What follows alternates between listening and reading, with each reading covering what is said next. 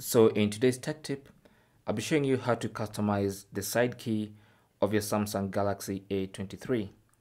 Now, obviously by default, pressing once will lock the screen. Pressing again will light up the screen where you can unlock with a password if you have one. And if you don't have, it simply unlocks the phone. Now on this phone, the side key also doubles up as a fingerprint sensor. But also by default, double pressing on the side key launches the camera of your phone. And if you double press it again,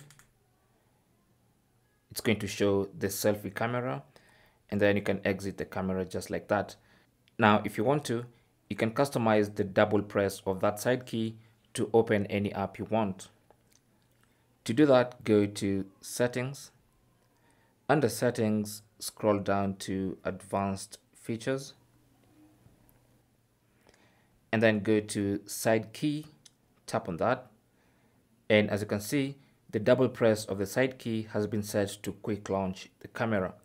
Now, if you want to, you can disable that double press, but also you can turn it on and select Open App. And then choose the app you want opened using that side key. So let's say, for instance, you want to launch Google Maps with a double press of the side key. So select Maps and then go back.